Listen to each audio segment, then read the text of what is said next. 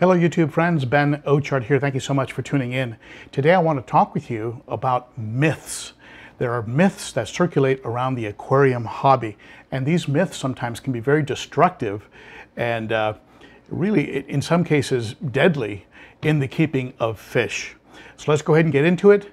These are some deadly myths in the fish keeping hobby.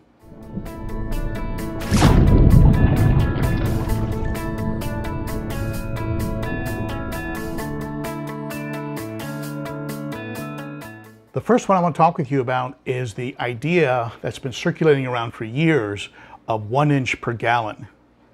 You've heard that before, 1 inch per gallon. When you go to buy fish, what do you suggest? 1 inch per gallon.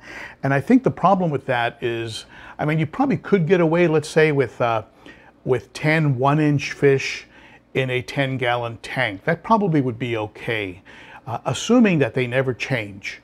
But if they're going to be growing, what's going to happen eventually is you're going to end up with a problem. So when you go to buy fish, forget about the 1 inch per gallon rule.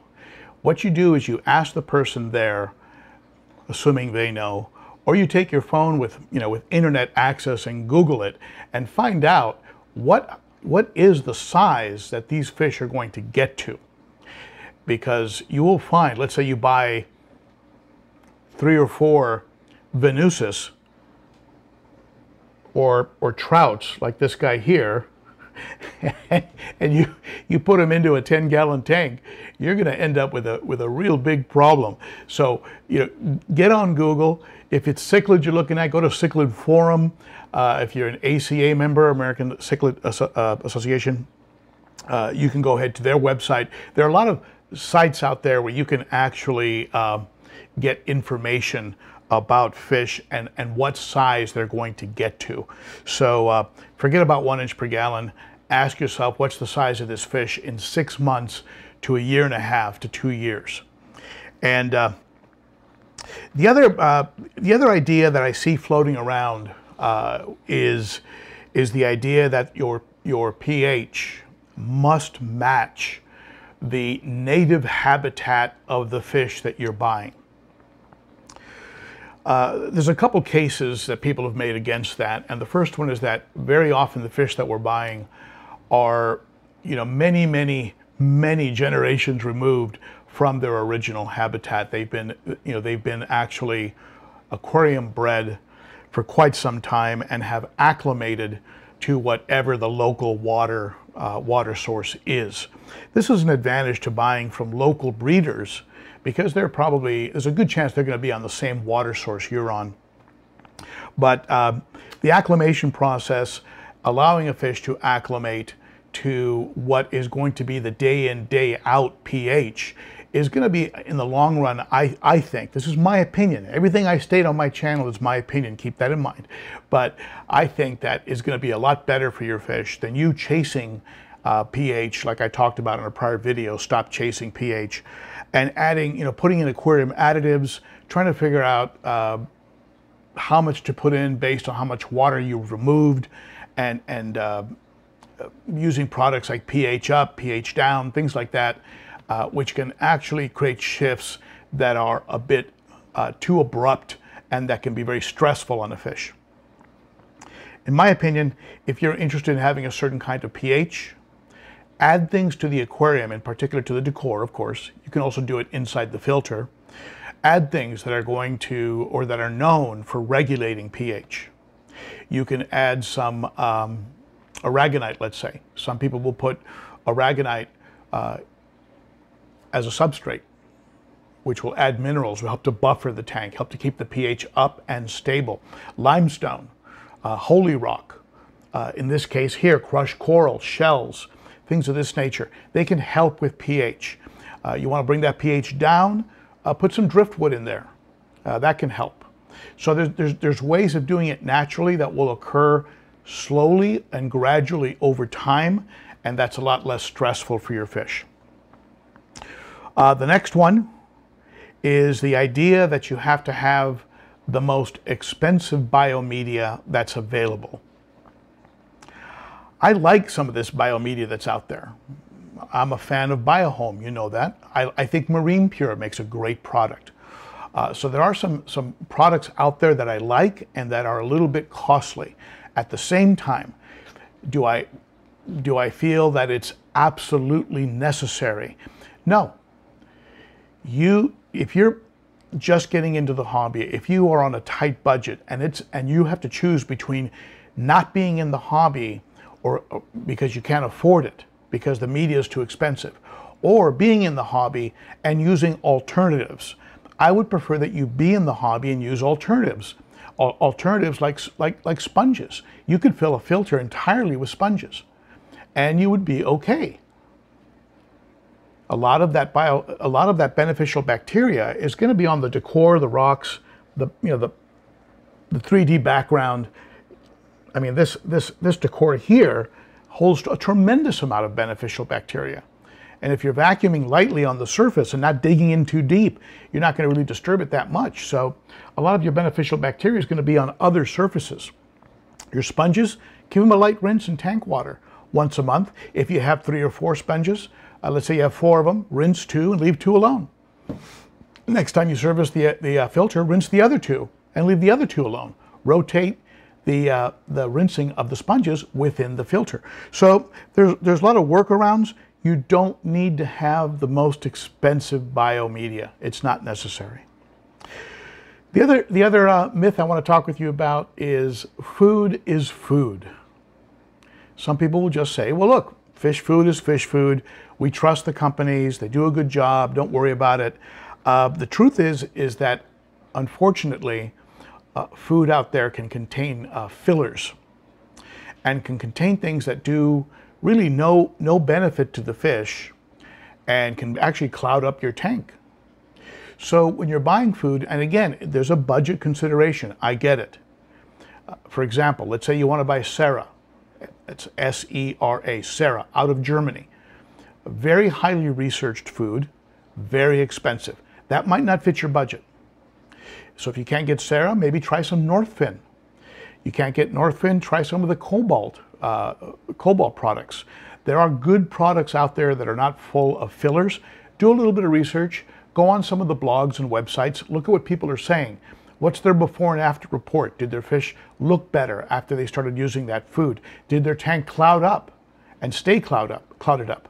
I mean, if your tank clouds up for a little bit and then clears up, you're okay. You have to worry about it. I mean, that can be normal. I used, I think it was Ron's or Rod's, or there's a company that makes pellets. They make algae pellets. You put them in, the tank looks trashed for about 20 minutes, and then it clears up. And the fish love them, and they get some good, healthy algae in their system. So research your food. Get the best food that your budget can afford. Okay, that's what I suggest. The number 5, the fifth myth I'm going to talk with you about is, and I know this might be different for some of you saltwater fish keepers out there. For example, acclimating certain kinds of fish or corals, let's say, you might need to, and it might be recommended or proven to be the better way, to do drip acclimation. I do not use drip, and the only time I've had problems many years ago in adding new fish to a tank who then went into serious stress was when I was doing a drip acclimation. I was leaving that fish in that bag much longer than they needed to be, and the real benefit is going to be when you get them out of the bag and get them into the tank. That's where they can really start to fully recover from being inside of this tightly enclosed space that's quickly accumulating ammonia and other junk.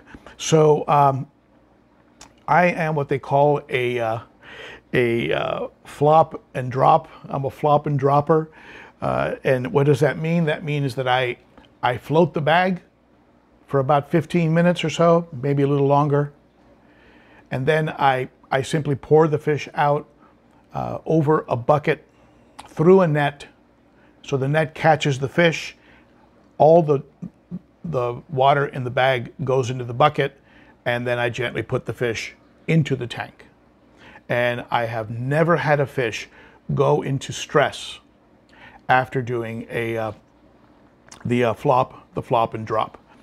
If you go to Rachel O'Leary's webpage, one of the folks that I trust on the internet, does a lot of research, a lot of study. She talks about flop and drop.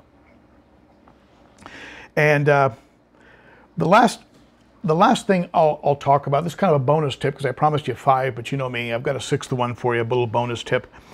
Don't go crazy after you've set up a tank if the water is a little cloudy. That's normal. There are certain changes going on with the water. You have bacteria that is starting to form up. There may be some algae that's blooming. There's different things going on in a brand new tank that can cause some cloudiness. If you just let it run its course, it will actually clear up. I get a lot of messages. Hey, my tank, why isn't my tank clear? Why does your tank look so clear? What's happening? What? And then I ask more questions. Well, they set up the tank 2 weeks ago.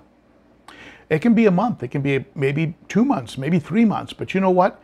It will pass and you'll have a nice, pristine, clear tank, but you have to be patient. It's not going to be crystal clear on day 1, or it might be on day 1, but then on the end of the 2nd week, you're going to find yourself with some cloudiness. Now, if you want to attack that problem head on, and you want to get it cleared up because it's bothering the heck out of you and you can't take it, be patient. But if patience is not in your makeup, do water changes. You can do some water changes maybe after a little while, after the tank has cycled and you're getting 0 ammonia, 0 nitrite, and maybe between 10 and 30 nitrate. Go ahead, do water change. You can use crib batting, untreated polyfill crib batting. You can pick it up at any store, any fabric store. Be sure it's untreated. In other words, not heat retardant. You don't want it to have any kind of chemicals in it. You can throw some of that in your filter. You can also use products like Purigen. Boyd Enterprises makes Chemi Pure. If you have plants, use Chemi Green. You can use Pristine or Clarity, made by Seachem. These are liquid products you can add. They bond to whatever's floating in your tank so that it's larger and now gets caught by the filter. So there are some products you can use to help speed up the process. But don't go crazy if you have a cloudy tank right after setting it up. Realize it's normal, it will pass, and you'll have eventually, with patience, you will have, and staying on your maintenance schedule, you will have a pristine, floating in air tank, okay? So those are my 5+1 bonus tip of myths that float around that may or may not be true. Some can be deadly. Some can be very annoying. All right. What myths have you heard? Share them below in the comments. I want to hear which ones you've come across that you discovered either you knew right away or you discovered later were just myths. And we all learn from each other on this channel, so share it in the comments below. And I hope to see you on Saturday at Cichlids and Coffee, where we will talk more about these topics and a lot more. All right? Thank you for tuning in. You are very appreciated, and I hope to see you next time.